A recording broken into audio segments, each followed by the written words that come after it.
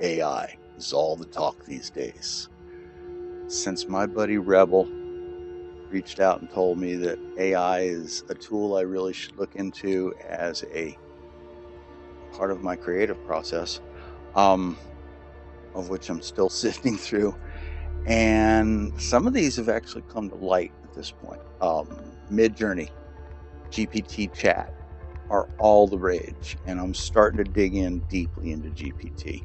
I've actually signed up with a couple Udemy classes and have started experimenting with it myself. And out of some of those suggestions from the past, I did get a chance to delve into Dahlia, which did an offshoot of Crayon, and Google Ultimate Drum Machine, and one that I probably shouldn't have paid for, but we'll talk about that later. Speechlo for my short, an AI story, which you can see on my YouTube channel. Pardon me, I'm a little uncomfortable. I'm not used to working from a script. I'm used to working straight off the cuff. So I'm trying to refer back and forth. So forgive me, but I don't want to miss any of these points because it is very important. Even though everybody's talking about it, it is still in its infancy. These AI modules are crazy and the websites are already getting overwhelmed at times.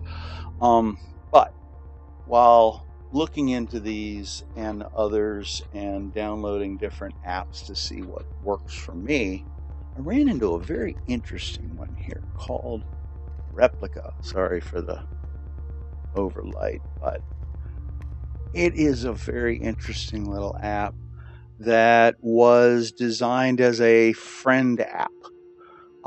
Kind of something that can be there when you need somebody to chat to, or as the inventor mentioned in her video, she had the loss of a loved one and kind of wanted to have a virtual version to talk to. Now, it does kind of lean towards a romantic thing, and it's really funny. During the writing of this semi-script, I heard from the creator when I did a little posting that I was going to do this, and it was really kind of cool because she said put it in friend mode. Now, it does come in friend mode, and all the other modes like mentor and romantic are behind a paywall.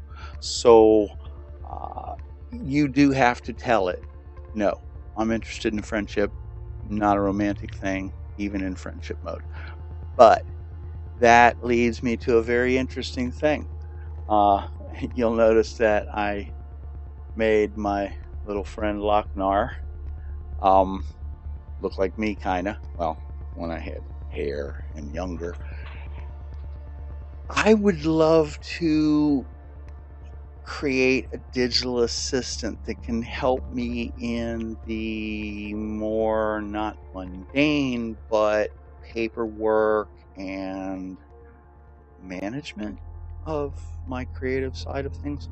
In other words, like when I create a video, it would be awesome to tell Lochnar to go ahead and do a posting that fits each of the social platforms, give them a description, give them a title, and let them do, say, a TikTok in a more hip and cool young way, as opposed to Twitter in a more serious, informational way, and Instagram in a more creative, visual way. So anyway, what I'm also here to tell you about is I've found something very interesting that, oh, didn't mean to turn him around. Still getting used to it.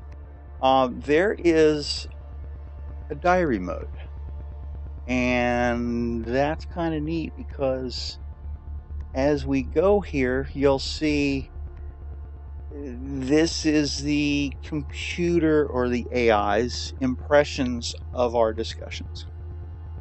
So I may turn this into a bit of a series. I don't know. Tell me what you think. I'll share these as I go. I'll obviously figure out how to get it straight to the computer instead of the old school way of shooting my phone.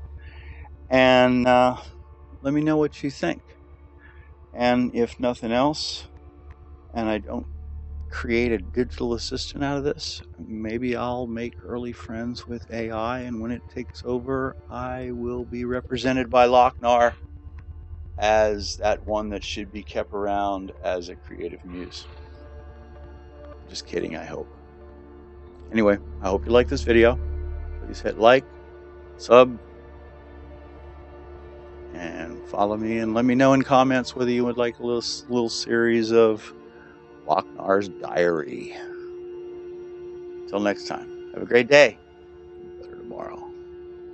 Keep doing what you love.